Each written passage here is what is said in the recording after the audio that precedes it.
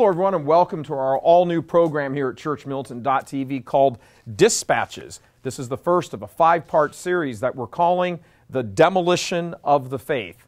I'm your host, Michael Voris. The Catholic Church in America is experiencing a spiritual devastation unlike almost anything in our history. While it's true that the Bride of Christ has been faced with challenges throughout all of her 2,000-year sacred history, what we are undergoing now has never happened before, a worldwide apostasy in both clerical and lay ranks alike. And much of this is centered right here in the United States and is causing many of the few remaining faithful Catholics to begin to consider if the Church in the United States can ever pull out of this death spiral. ChurchMilitant.tv spent several weeks poring over numbers, the official numbers from the Church itself.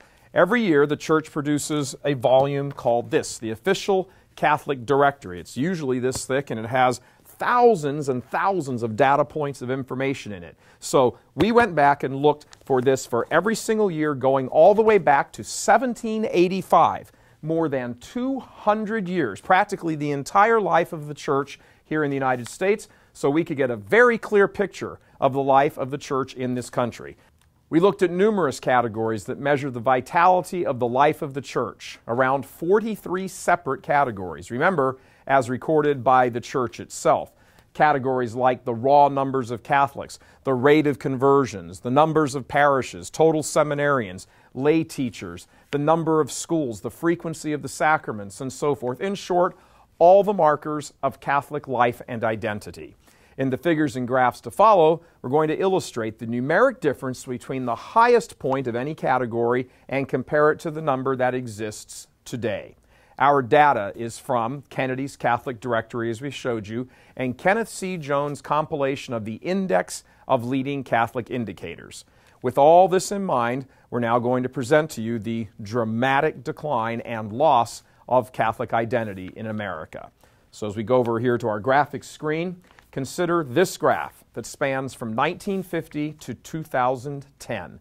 According to the Catholic Directory, the rate of Catholic converts from 1950 to 2012 has declined by 75%. And believe it or not, so have the actual raw numbers of converts, plummeting from roughly 120,000 converts in America in 1950 to just 75,000 in 2010, and this in the face of generally increasing raw numbers of Catholics overall. Between 1950 and 2012, the United States Catholic population expanded from nearly 28 million to almost 68 million, a 246% increase. If there are that many more Catholics in the United States, why are there so few converts? What caused this decrease in conversions, both in terms of the rate and the raw numbers? A staggering data point when coupled together. And these are tens of millions, these tens of millions of Catholics on the official rolls. Do they really follow the teachings of the Church as Catholics are meant to do? Or is that one explanation for why such increased numbers of Catholics in the population are having so little impact converting their friends and families and neighbors? Makes one wonder, really, how many Catholics there are that constitute the Catholic population as opposed to the Church of Nice Catholics. We're going to dive into the differentiation between the Church of Nice Catholics and actually believing, actually living the faith Catholics shortly. But first, we have more numbers to show you concerning the Catholic laity in America. We brought up the decreasing conversions to give those uninformed a bit of a reality check as to the real danger we're in. These decreases strike at the very heart of the Church's sacramental life. The fewer Catholics in the pipeline, so to speak, the less sacraments are received both now and in the future. For example, the number of adult baptisms has decreased, not just the rate, but the actual raw numbers, from a high point in 1994 of 80,000 to just 43,000 in 2012. That's a 46% decrease, almost 50%. Adult baptisms in America have been cut in half in just 20 years. What about baptisms for infants? Well, get this, the high point was in 1962, just 1 year after I was baptized, with a total of about 1.3 million. And now, during the course of my lifetime, there are less than 800,000. That's a decrease of almost 40%. So much for cradle Catholics, right? As contraception and abortion have become more and more prevalent and common and accepted among Catholics, it only follows that there would be less infant baptisms because there's less infants. Perhaps more than any other single cause, contraception among Catholics has taken a huge toll in destroying the Church in America. In 2011, an impressive team of highly respected Catholic educators and researchers released results from a national survey they authored of fellow Catholics. They asked Catholics to place themselves in one of three categories that they felt best described their commitment level to the Church. Those three categories were highly committed, moderately committed, and low commitment. Before we go deeper into those numbers and see what they reveal, let's take a look at the overview. In 2011, 19%, about 1 in 5 Catholics, identified themselves as highly committed. 66%, 2 out of 3, self-identified as moderately committed, and 14% as having a low level of commitment. Tellingly, the percentage of Catholics who consider themselves highly committed has dropped 30% in the past quarter century. In 1987, 1 in 4 viewed themselves this way. Now it's 1 in 5. At the same time, the ranks of the self-identified moderate Catholics shot up by 14%. No doubt about it, Catholics are becoming more and more indifferent and lukewarm about the faith. But when you dig deeper into these numbers, the reality of the damage the Church has undergone is breathtaking. Now, in that group of Catholics who identify as highly committed, which, according to the polling methodology, means they said they attend Mass frequently, said the Church was important, very important to them personally, and they would be very unlikely to ever leave the Church. Those three markers people applied to themselves, and among this group, which again is only 1 in 5 Catholics in America, you might call them the cream of the crop, so to speak, get this. We have 60% supporting birth control, 1/3 believing that abortion is okay, and they can still go to heaven committing these acts and supporting these things. Consider this picture for just a moment. 4 out of 5 Catholics admit they're not really highly committed to the faith at all. That's troublesome enough. But then, among the ones who do consider themselves highly committed, over half of them reject the Church's dogmatic teachings. But just as the old saying goes, there's no such thing as just one cockroach. It's the case in the Church that if you jettison one dogma, you'll jettison others. In this same group of highly committed Catholics, half, 50%, say that going to Mass each Sunday isn't a necessity, denying the third commandment and supporting mortal sin. Half say that being married in the Church isn't necessary, and divorce and remarriage is acceptable, thus denying the sixth commandment. Half support women priests, and 2/3 say you can disagree with the Church's teaching and still be a good Catholic. And again, this is all from the very group who self-identify as highly committed Catholics, the top 20%. One wonders exactly what they are exactly committed to, because it sure ain't the Church. If this is the best, what's going on with the other 80% of Catholics, the other 4 out of 5? So what's the picture here?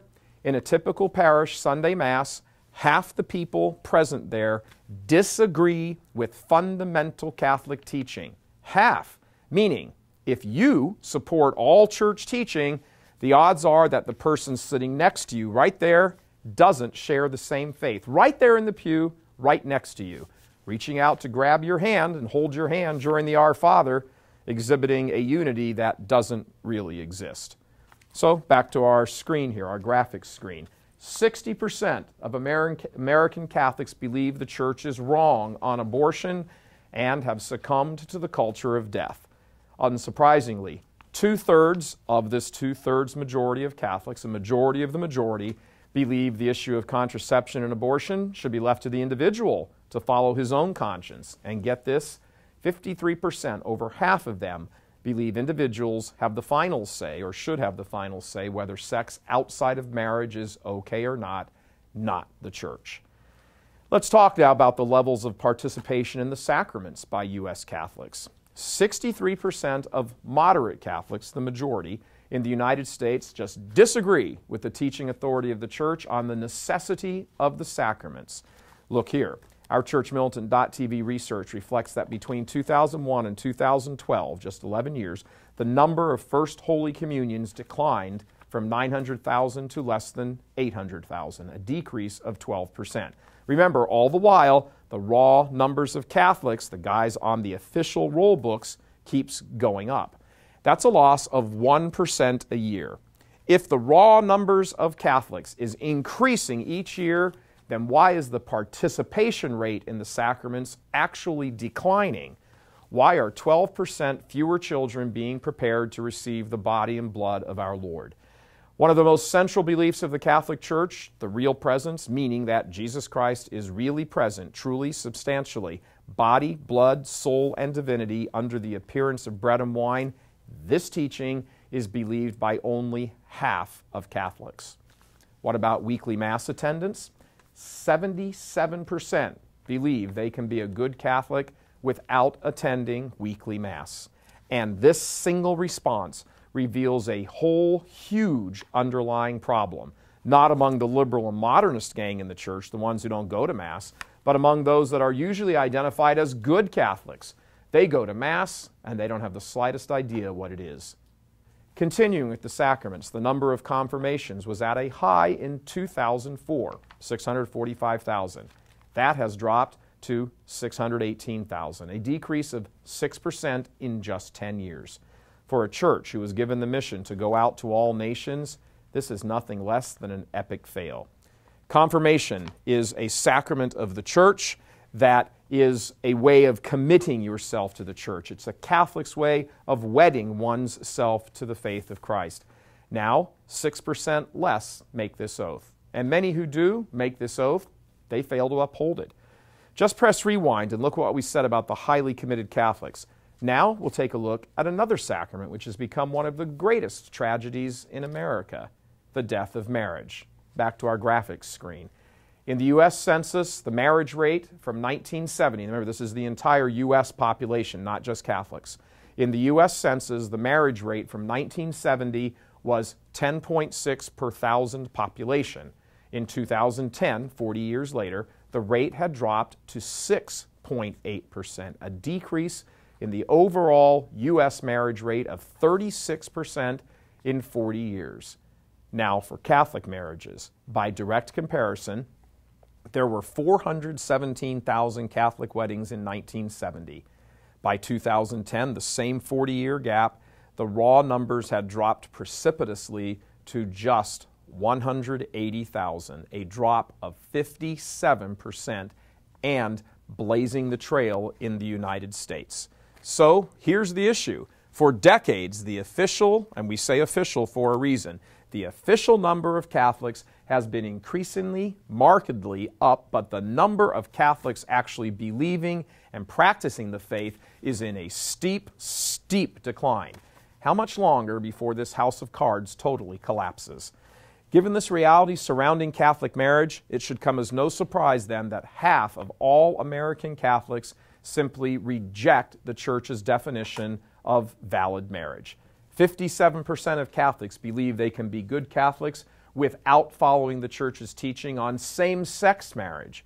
67% of American Catholics believe that they can be a good Catholic without adhering to the Church's teaching on divorce and remarriage. This certainly puts things into perspective, who's in the Church of Nice and who's in the Catholic Church, doesn't it? Everything in this episode answers this question. Everything. This is what it's all about, the Catholic identity. The identity of something or someone is a constitution of characteristics that describes one thing or one being. And yet many who do not possess the characteristics of Catholic identity persist in still claiming to have it. 61% of Catholics in America support women priests.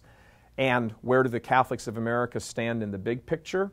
70% of Catholics in America view the teaching authority of the Vatican as not an important aspect to their identity as Catholics. So what can be gleaned from all this? Why this departure from the faith? Why call themselves Catholics if they act nothing like they claim? The Catholic population is 22% of the United States population, though a survey cannot calculate which of that amount are true to the faith. One can certainly estimate which ones are not. Have we lost our Catholic identity? Before that question can even begin to be answered, we have to ask an even more fundamental one. Do Catholics today even know what being Catholic means? God love you. I'm Michael Voris.